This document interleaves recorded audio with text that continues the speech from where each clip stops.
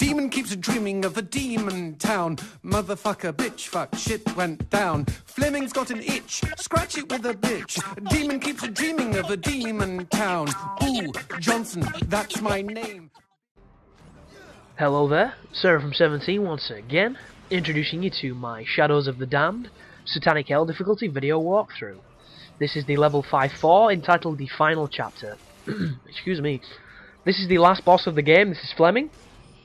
This is the king of demons, the demon of all demons, the goon we've been chasing throughout the entire level. Throughout the game, in fact. And this is the fight. And this is hard. If you have a full life bar, this will probably be less hard. But all you need to know right now is if I get hit by this guy, it pretty much means game over unless I get really lucky and I get only hit by a fraction of the attack. And my strategy for him is to just keep charging up the skull cushioner, hit him with the quad shots. As soon as he gets stunned like this, you want to hit him with the hot bonus secondary function on any other weapon you can. And you have to do this, rinse and repeat 3 times. Bear in mind, this boss is kind of funny. Sometimes when you stun Fleming and he goes down into that posture, you will hit him with an army's worth of damage and he'll still not go down, he'll still not go into this mode so that you can finish off his body part. I don't know why this happens, it just seems to be completely random, and sometimes the game does not want you to win. And the time you will really notice this is on the 3rd and final time that you have to stun him enough to destroy his final body part. And this fight probably took me about an hour and a half to record. I couldn't do it, it took forever, it was pissing me off. And as soon as you hit the second phase, which is now, he'll start doing that move where he opens his cape and the disco ball attacks you with the electricity. That move right there is a nuisance because you'll notice that I dodged it perfectly, but sometimes it will still hit you. When he spins his staff around and you see the red energy, that means that he's going to do the ground shock wave. When you see his head glow, it means he's going to do the eye move. And if he opens his cape, do not shoot the Paula. Only shoot him. If you shoot Paula, you will fail because she will die.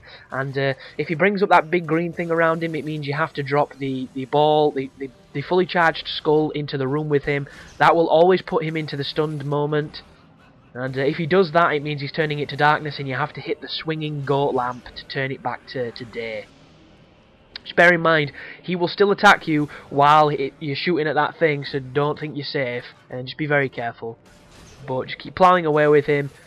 That move right there, if you do not see the light, but you see his head moving, he will still attack you with his eyes. It just means that the game is broken and glitchy, and it did not show you the visual cue.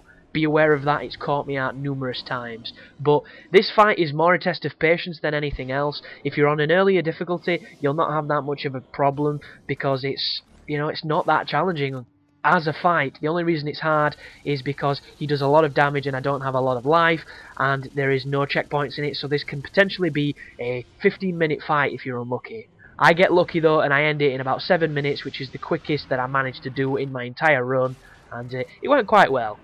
But we're now into the 3rd and final phase, the most awkward phase, and what happens here is he's going to start sending a hand out to grab you, which will teleport you into another dimension. And the hit detection on this fucking hand, guys, is just ridiculous. You will dodge it almost every time, and it still grabs you. It's not the end of the world when it does, you just need to know what you're doing or you'll be in a spot of bother. But just keep rinsing and repeating, and he will die. But I was on about a lonely place to die, so from the last video we found out that somebody had cut the rope that these people were climbing with, and it cuts to these 2 hunter guys on this mountaintop with rifles and scopes, and they're looking down at these people and they're making out like, oh, I could take this shot from here, I could get this person. Look at that, didn't even fucking hit me. So right now, when you're in the dark world, you need to destroy these doors and find the exit. The exit is behind one of them randomly. It will be a white doorway. There you go, that's the way back to the fight. And anyhow, back to the story. So there's these 2 hunters looking down and you're thinking, Jesus Christ, are these crazy Scotsmen literally in these mountains hunting random folk that might turn up? That seems a bit improbable. And then these 2 other guys turn up and start talking to them and ask them for the hunting license. And it does this whole role reversal where the 2 people you thought were bad guys are actually just innocent folk, and the 2 guys that turn up end up stabbing them in the throat and shooting them and doing all sorts of bad stuff. And there's these 2 dudes that then take the rifles from those guys and start shooting at those people that were mountaineering. And it turns out that the little girl that they've stumbled upon is a girl that has been kidnapped from a very, very notorious criminal, like, mafia Russian family. And they want a ransom, so they're holding her in the Highlands until they get this ransom arranged. And it's two psychos that do this for a living. And these people just kind of got in the middle of it. And I'm doing a big disservice to this film by saying how simple this narrative is, because it's really interesting, and I did enjoy it a whole lot more than I thought I was gonna.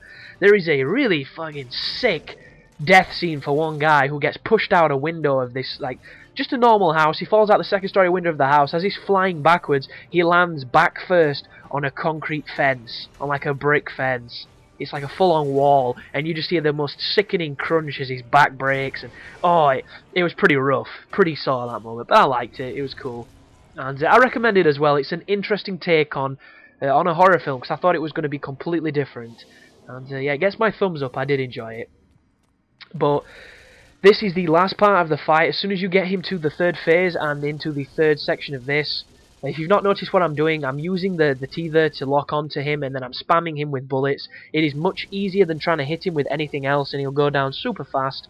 As soon as you hit him enough, he will go down, and then he does this really strange thing where he starts kind of imploding. And I'm not really sure what you're supposed to do here I don't know if there's a strategy to this bit, or if you've got to do anything specific, but I just kind of roll around because I have flinched from debris, and I think it hurt me, so I don't know if you can actually be killed here. It does seem to time out after a couple of seconds. I've tried shooting it with my light shot, I've tried going up to it, and it all seems to happen the same. It just seems to end. So there you go. But that is the final boss of the game, but as per usual, it's not quite over just then. You're going to see a lovely fake credits reel, and then we will go to the true final boss of the next level. So thanks for watching, people, and you take care now.